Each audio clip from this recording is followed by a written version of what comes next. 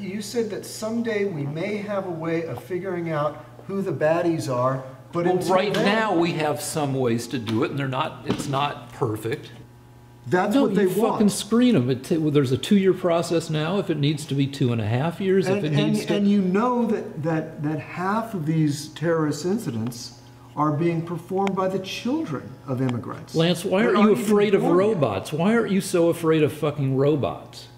We're going to have so many more robots than we will Muslims by the year 2050, taking people's jobs. You can turn robots off.